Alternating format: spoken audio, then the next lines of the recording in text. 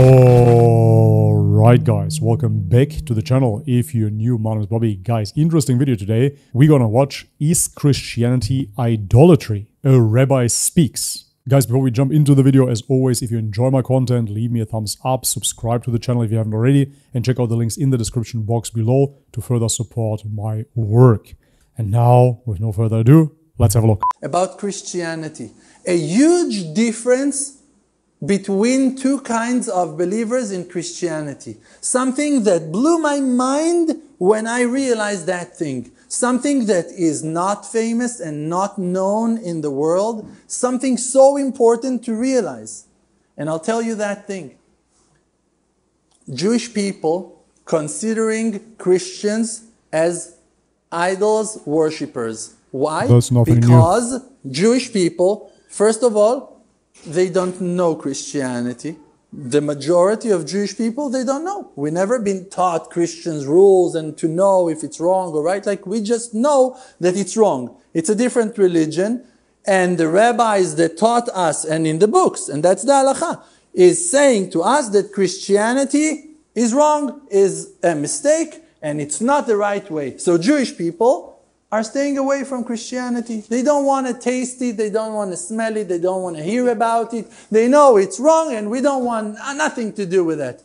First, okay, can understand it, can respect that. You don't want to get anything foreign into your house. Can respect that. It's beautiful. But there is... I wouldn't say it's foreign whatsoever. I wouldn't say Christianity is foreign to Judaism whatsoever. I would say that Christianity is intrinsically Jewish. But there is something to realize. Not all Christians are answering to that prototype of worshipping idols as the Gemara and the Talmud are presenting them. Because there might be a difference that is tremendous, that is huge. There are people in Christianity who believes that Jesus is God. That is their faith. I think it's called Trinity. They believe that Jesus, He is God. Now, for Jewish people, to say that a man is God, that's a mistake. For us, like, that is the answer when we hear about someone like that, that person is saying, that man was no man. He was not a man. He was God. It's God. He was God and He is God and He will always stay God. For us, simple Jewish people that are following halakha, that's a mistake. Based on the teachings and learnings I've been exposed to. I mean, he mentions the Gemara and the Talmud there and says that per definition it's not the same idolatry. But I mean, let's be honest here. If you say a man is God, how much more idolatrous can you become? Tradition that we inherit from our ancestors, you can never say that something else except for God is God. You cannot. But you have millions or maybe even hundreds of millions of Christian people who does not follow that law of Trinity. And they will never say that Jesus is God. Just, they believe that Jesus is the Messiah. They believe that He is the Mashiach. Yeah, the rabbi here advertised this as something groundbreaking, something absolutely mind-blowing that we never heard before. But matter of fact, I spoke about this numerous times on my channel. I mentioned this with the Orthodox Christian on the Balkan specifically, but this applies to most Christians that I encountered throughout my lifetime. Most normie Christians have no idea about the Greek philosophical concept of the Trinity, nor do they believe that Jesus actually is God. Most Christians will go to the extent to say that Jesus is the Son of God without truly implying that He is the physical Son of God. They simply heard this term and they repeat it. However, most Christians will never say or never think of Jesus actually being God. Indeed, I even make the claim that most Christians are absolutely shocked once you introduce the idea of Jesus being God to them, because they simply didn't grow up like this. Nevertheless, this is not a new concept, dear Rabbi. We spoke about this a billion times. The Messiah. They believe that He is the Mashiach. Now, I'm going to tell you something. Listen, I'll call another Jewish person who thinks that a certain rabbi, he is the Mashiach. He is the real true Mashiach. And let's say that in the end of days, we're going to realize that that rabbi that he believed in, that he was the Mashiach and about to be revealed, died and was not the Mashiach in the end. On that Jewish person, we will not say that he is a kofar, that he is like it's the same word. Not Jewish. Kufar. We're not going to disqualify his Judaism for his faith in a false Mashiach. So how come we gonna disqualify the faith of a Christian person in a false Mashiach based on our understanding that that man was not Mashiach?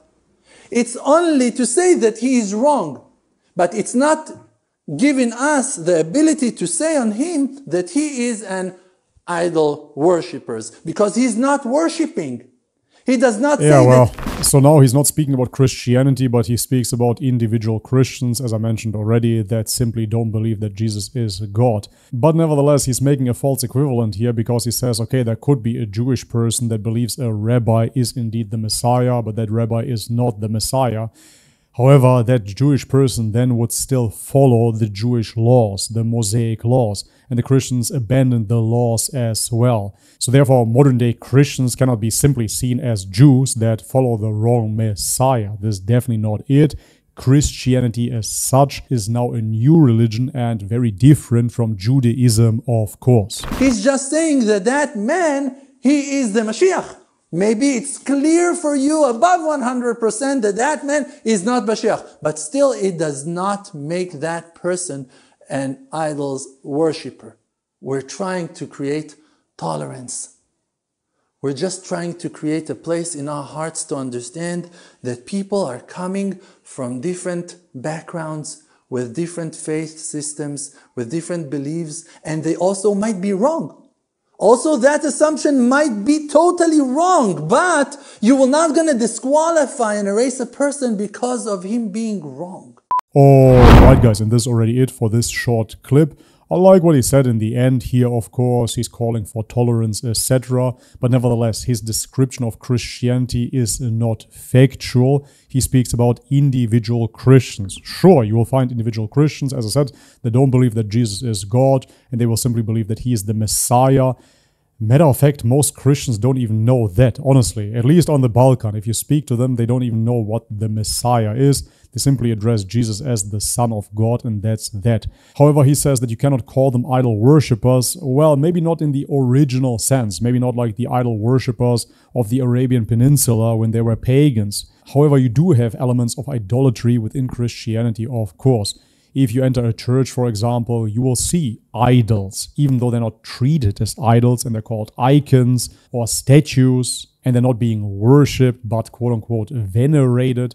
Nevertheless, it is the same thing ultimately, and therefore to say that they are not idol worshippers, maybe not at heart, if you will, because I know that most Christians simply believe in one God at heart, but in practice, they do have elements of idol worship. This is something that is not debatable.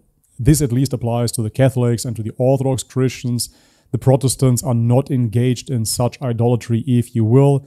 But nevertheless, theologically, they still teach the Trinity. They still teach the Son of God, that Jesus is God, etc., etc., you name it. So to sum it all up, this rabbi ultimately has good intentions. I understand what he is doing there. He's speaking to the normies, and therefore he tells the normies to not dive into further theological discussions and simply take the people from where they are coming, from where they are standing. I absolutely understand that. However, if we look into the doctrines, into the theology, we have to point out what is right and what is wrong, what is true and what is false. Alright guys, but this is it for today's short video. If you liked it, leave it a thumbs up, subscribe to the channel if you haven't already, and check out the links in the description box below to further support my work. And as always, may God bless you all. Much love and peace. يا نفس إن لم تظفري لا تجزعي